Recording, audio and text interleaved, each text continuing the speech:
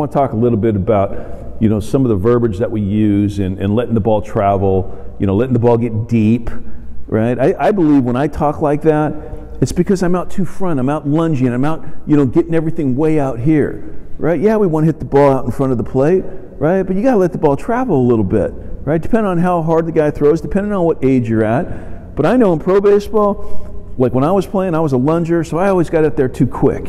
And so my whole goal was to bring the plate back, think right center. I was a right-handed hitter, right? You could look away and still hit in. You can't look in and hit away, right? But I felt that I had good bat speed, and I believe that most of my outs, I think the feet screw up more hitters than anything in the game because you get out there too quick.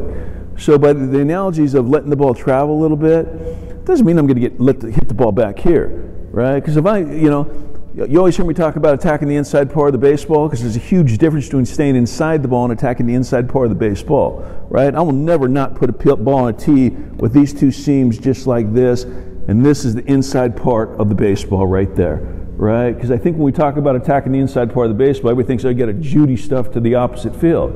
No, bro, I want to hit the bomb, right?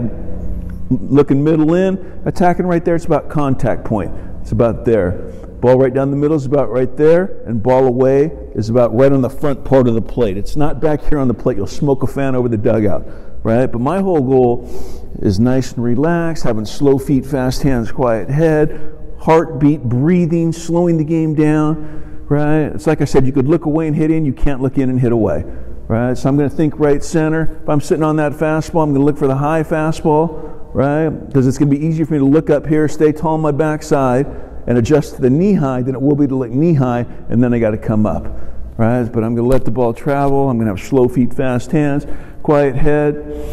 Look how relaxed I am, man. That bat should be about a 2 in your hands, not a friggin', you know, 10, right? But I'm nice and relaxed. I'm focused, and I'm going to take a controlled, violent swing, bro, right? Because hitting is controlled violence. It's not violent violence, not control, but it is a controlled, violent act to hit a baseball.